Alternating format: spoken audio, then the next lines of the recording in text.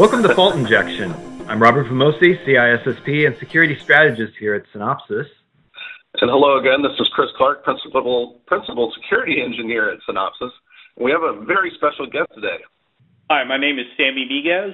I'm a Principal Scientist here at Synopsys, and I work mostly in management consulting for building security programs. Thank you, Sammy.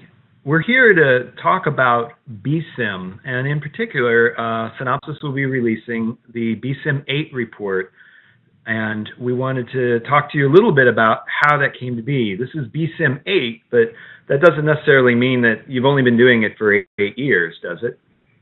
So no, it doesn't match up one for one. We actually started in 2008 with our data gathering. Remember, this is a science project. We didn't set out to make a standard or anything. We wanted to go out and explore the world. That ended up creating BSIMM 1 early in 2009, and now we're on BSIMM 8. And when you say it was a science project, could you tell me a little bit more about how you and your partners, I believe it was Gary McGraw, and who was the third party? At the time, it was Brian Chess. There we go. So, this is the very interesting thing. There were others who, including us, Gary McGraw in particular, who had said, if you don't have your own way to do software security in your organization, here's our way. In other words, they had made some prescriptive standards. You don't know what to do, you're just getting started, just do this. Well, we didn't want to make another one of those because, it had been tried, it wasn't working. Again, think back to, 2007, 2008. It wasn't really working. So what we said was, why don't we do science, and go out and talk to people and figure out what they are doing. Because the folks who are really advanced in software security, they're doing good. They're not the people we're reading about in the newspaper every day.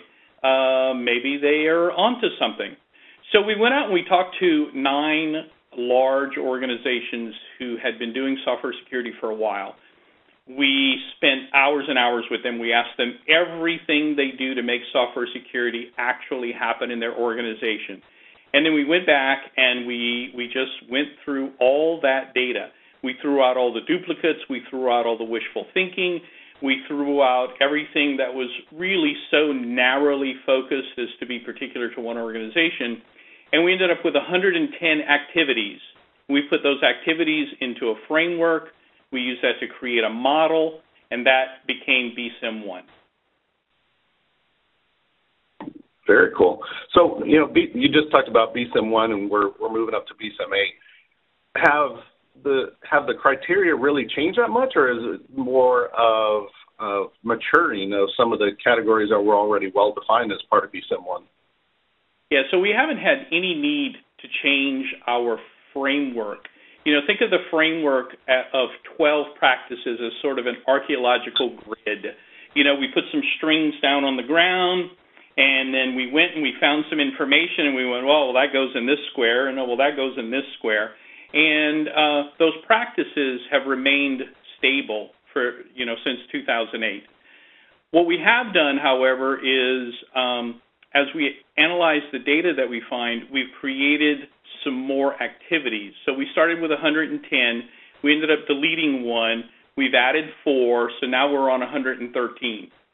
And the reason why that part of BSIMM is so stable is the level of detail at which we defined the activities allow them to stand the test of time. So we say things like have a software security policy. We don't say write a 12-page Word document. We would have had to change that 10 times because people put it in wikis, sorts of things. So have a software security policy is not only stable, it doesn't get brittle too quickly, it's also universally applicable. So it doesn't matter if you have, 3 developers, a dog and a squirrel launching the next big product, or if you're a Fortune 5 company, have software security policy applies. There are no special snowflakes. The BSIMM works for everybody. You mentioned that you have a wide range of people participating. I know there are different levels of activities. So the activities are different at each level. You started like the level 3 is the highest, and very few companies have attained level 3. So could you explain a little bit about the rationale behind that and how you're approaching that? Yeah, so let me restate that just a little bit.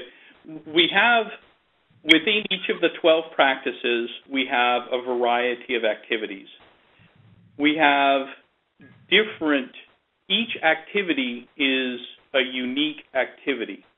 So this is not like, let's say, the software CMM, where at level 1 you might say, do something, and at level 2 you do the same thing harder, and at level 3 you do it harderer and fasterer.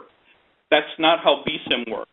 At level 1 there's an activity that is at level 1 because it's relatively common, and we use frequency as a proxy for usefulness and ease of implementation. Because if we see it often in big companies, little companies, embedded companies, web app companies, then it's probably pretty useful and it's probably pretty easy to do.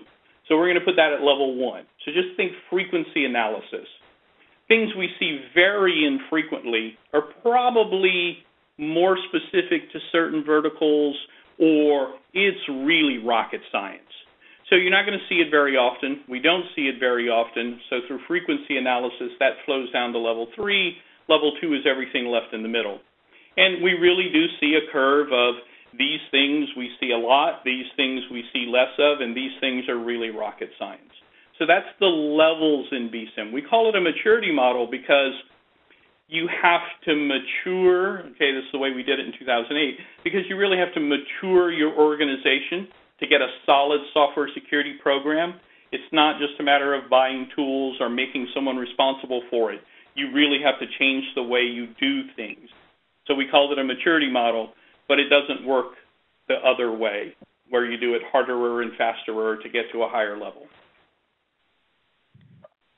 Yeah, you bring up something that maybe for some people might be a little unclear. When we're talking about the BSIMM, as you said, we're talking about the maturity of a software development program. We're not talking about the maturity of an organization from a security program. Can you expand on what the difference is? Because I don't know that that's completely clear to some members of the audience. You mean, I'm sorry, so the difference, maturity of a program versus maturity of an organization? Exactly, from a security standpoint, software security standpoint. Okay, so let me start a little earlier than your question. We used to do accounting with paper ledgers and pencils and guys with green visors and stuff like that. And to really get better at that, first we introduced some technology, we introduced some automation, we standardized some processes, we taught more people how to do it, we pulled it into computers, and then those folks kind of went away. But for a while, the organization itself wasn't mature. The practice, accountancy as a thing was maturing, if you get what I'm saying. And so, and then the organization pulled that in and said, aha, we are better at accounting. So what we have today is, development practices, software engineering practices, testing practices, all these things are advancing way faster than the average organization can move.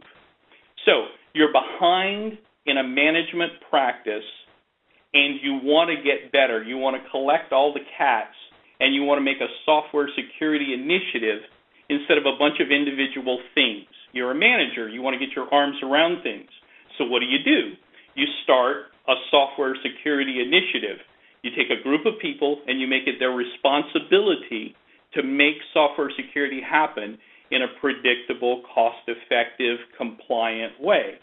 So that's where we are right now. This is Dimming 101. It's a management problem, and we're solving it with management solutions. In the time it takes to bring all of that into the company and make it business as usual, which could be a couple of years, we still need to write software and do security because that's how we pay the bill. So we're going to do things in the software security group and in engineering using things like BSIMM so that we can improve. And we're going to mature our software security and mature our SSIs and do all of that stuff as part of our whole risk management picture. But for it to become business as usual and for the whole company to be mature at this could take years. And so it's that same kind of analogy. So you talk about the SSG. I know you also talk about, and you've observed, people that you've included that are called satellites. Could you explain their role and how they play? Sure. So let's just walk down the stack, sort of. You know, we have the software security initiative itself. That's the business effort to get my arms around software security and make it happen in a way that's right for me. Then we have the software security leader, the software security group leader. That's the person who owns the execution of this. They have a team. They are the software security group. But, you know, we can't take 40 people, 50 people, and put them up in overhead in corporate and say, you own software security. Plus, they won't have the reach into the business units and the development teams. So part of one of the BSIMM activities, or actually several of them, say you should have hands and feet in the business units and in the development teams. You need scale. You need the ability to reach out and touch people. You need the ability to do evangelism. The group we refer to that you should instantiate to get that done is the satellite. So, for example, you would take a person, you would train them on some basics of software security and your secure SDLC gates, and that person would be the representative to, let's say, you know, the embedded software developers who are making the head-end console for a car. And then you'd have another satellite assigned to the web team and another satellite over here, and all these people dotted line back to the SSG. So you now have a global group that's worrying about software security without having to build a giant organization in corporate. So along with that goes a direct need to share information amongst the organization. But BSIMM 8 really doesn't focus on what information is shared, though, correct? It's more of ensuring that there is a communications path between the satellite and the SGE team itself? There are 113 activities in BSIMM 8. There are activities that address evangelism. There are activities that address publishing data so everyone can understand what the software security program is doing and how it's progressing. There are activities related to standards and policies, having a portal so everyone can understand the software security program. So there's a whole bunch of things, the collective effect of which is your software security initiative. We wouldn't have an activity that says, you know, do the right thing or accomplish software security. So we wouldn't have one that says communicate. It would have a more specific objective.